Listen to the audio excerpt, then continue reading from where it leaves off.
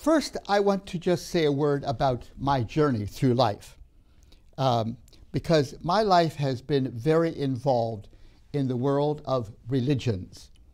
And so I'll be referring to my experience in that journey among the religions as we go through this class. First, where was I born? I was born in Tanzania, East Africa.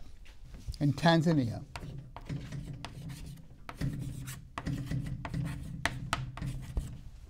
Among a people called the Zanaki.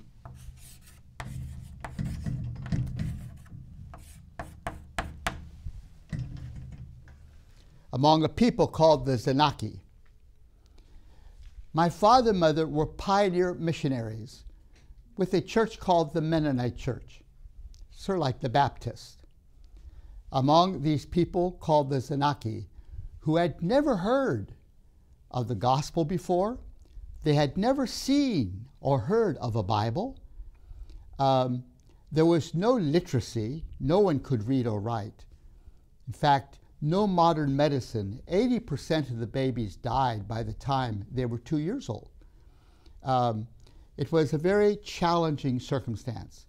And my parents moved into that community, which was not Christian, as I said. They'd never heard of Christ, but a very religious community. They believed in spirits and in demons and in ancestral powers. They believed in God, but that God had gone on a journey and would never come back again. When my father and mother came to live among the Zanaki, they of course needed to get permission. And so they met with the chief of that tribe. And the chief assigned them to a hill, which was called Bumangi.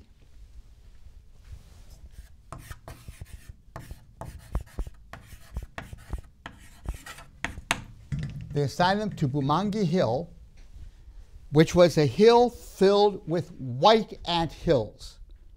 White ants destroy houses. And white ants live in hills that they make. So all across Bumangi Hill, there were these little hills where the white ants were. Okay? And the queen ant would live at the base of the hill. So the queen ant, the mother ant, would live at the base of the hill. She became very, very big because all the little ants fed her food. So she got bigger and bigger, and the bigger she got, the more babies she could create, and consequently, the more ants that there were. So the chief assigned Bumangi Hill to my father. Why did he put, and mother, why did he assign them that hill for the place for our house to be built and the church? Because he was not sure that the Christian faith would be good for the Zanaki people. So he decided to put my parents on a hill where the white ants are, so that if the gospel is bad for the Zanaki people, then the white ants would destroy our houses. Why would they destroy the houses? Because the ancestor spirits who lived everywhere, they would orchestrate, they would arrange for the white ants to destroy our houses. That's what they would do. If, however, the gospel was good news for the Zanaki people, then my father would destroy the white ant hills. So it would be a competition to see which will win. If the white ants destroyed our houses, then we knew the ancestors had determined that the gospel is bad news. If, on the other hand, my father destroyed the white ant hills, then the gospel is good news for the Zanaki. And guess what happened? I was back there at Bumangi just 2 years ago with my wife and I, with 3 of our older grandchildren.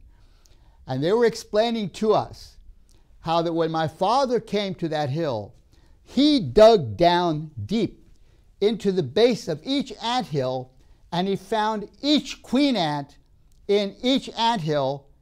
And what do you think he did to the queen ants? He killed them. I remember as a little boy, quite regularly, one of the workmen would come to our house with another queen ant that they had found at the base of another hill. Great, big, fat queen ant. And they would then burn that queen ant to death. And so the whole white anthill would collapse.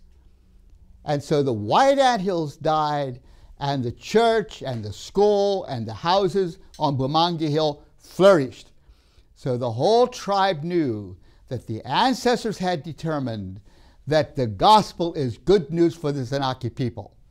In fact, when we were with them, they said that this is a sign of what the gospel did, because they said the gospel would go down to the roots of our culture and it would destroy some of the evils in our culture.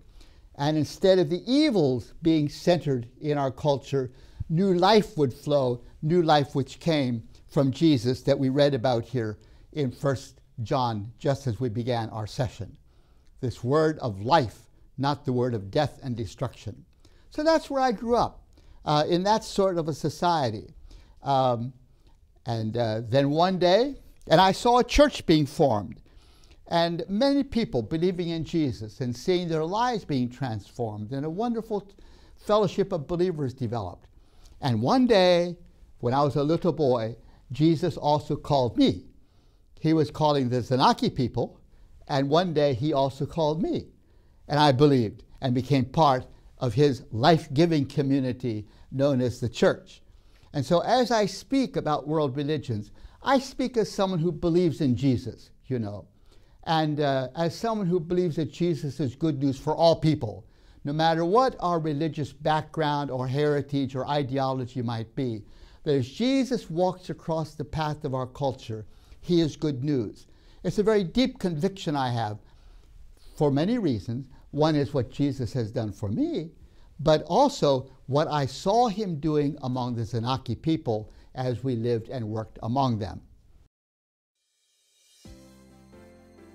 TVS Seminary is a nonprofit project.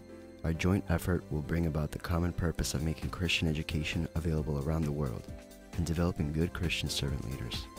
You have a unique opportunity to partner in this effort through your prayer and or financial support of TVS Ministry. For more information, please visit tvsseminary.com. So, when I was 15 years old, I moved to the USA, to the United States, with my brother Joseph. And that was a very different culture. We were with the Mennonite Church, and at that time, the Mennonite Church in America was going through a very conservative experience. They believed the Bible is God's Word. They tried to follow the teachings of the Bible very explicitly. For example, Paul writes to the Corinthians that a woman should have her head veiled, and so every Mennonite woman wore a veiling in her head, on her head. Some even wore a veiling when they went to sleep at night, in case they would want to pray at night, that they would have their heads covered. So it was a religious community, a Christian community, that was very concerned about applying every word, every detail of the Bible to life, such as, for example, women wearing the prayer head veiling, which is, of course, true in many parts of the world. But that's the kind of community in which I lived as a teenager in North America. The particular church district that I was a member of, which was where my father and mother came from, we had a very conservative bishop, and he believed that a necktie will take you to hell. They said a necktie is like a devil's tow rope, and if you wear a necktie, the devil will just get a hold of that necktie and drag you to hell.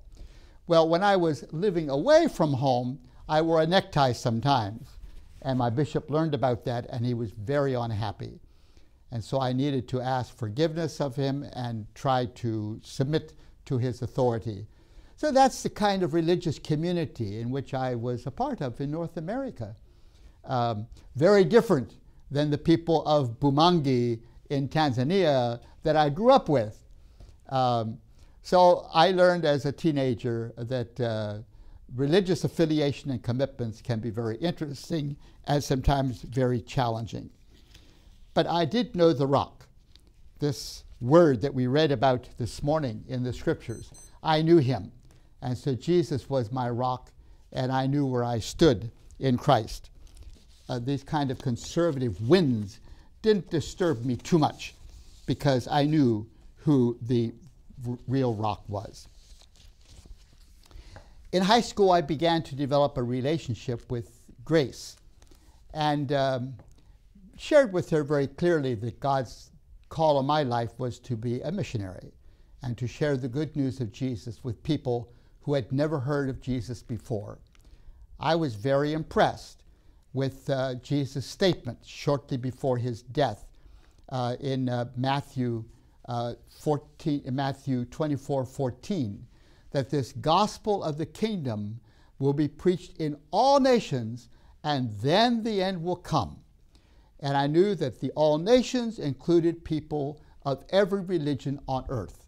That God's grand plan is that all people, regardless of your background, have the opportunity to believe in Jesus. I believe that very deeply.